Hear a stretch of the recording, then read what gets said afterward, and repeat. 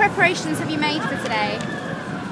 In terms of striking, well, we've tried to make people as aware as possible of the strike itself, the fact that it's going on, but also making people aware of why we're angry about what's happening to the pensions and dispelling some of the myths about public sector pensions that we keep hearing about in the news and so on. Okay, and what do you expect the outcome of today to be?